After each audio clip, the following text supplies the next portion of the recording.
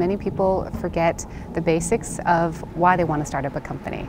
And the approach that I always ask these people when they come to me with their idea is, what do you want? What are you looking to achieve?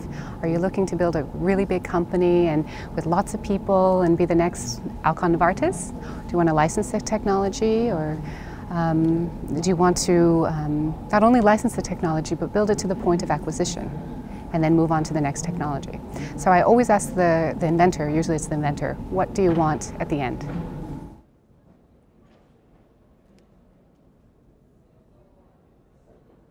Intellectual property is a term that everybody uses, but many people don't understand.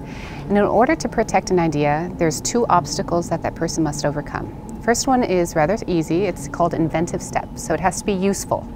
And then the second is novelty, and that's the hardest obstacle to overcome to achieve your patent. When clients come to me and they ask me or they present to me their idea or their invention, the first question I ask is, who have you told? And what have you presented? Because the instinctual reaction when an academic researcher or clinician finds something out or invents something is they want to tell the world. They want to publish, they want to present, they want to be on that podium and being declared the inventor of this type of method. But in actuality, that will kill the novelty of their patent, and then they won't get protection and they can't later license it or earn any type of royalties or any type of financial gain from this idea. And so those are the two steps that I recommend.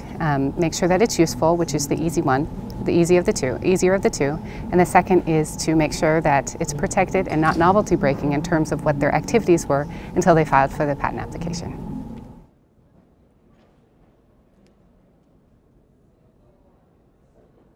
Again, it's really to understand, well, when the clients present, I want to ask them, what do they want to achieve? What are they hoping to do? Are they trying to demonstrate a proof of concept model that it sells in a particular market? If so, what's the high incident? Is there a high incident rate for a particular disease or for this type of treatment? And then, of course, we approach that country. Another factor is, where are your key opinion leaders? Who are the people that already adopt your method and already accept your technology to be able to enter this market? And then that's usually an easy way in. Another are considering distributors. Are distributors interested in your product if you're using that market strategy? If so, then look at those markets.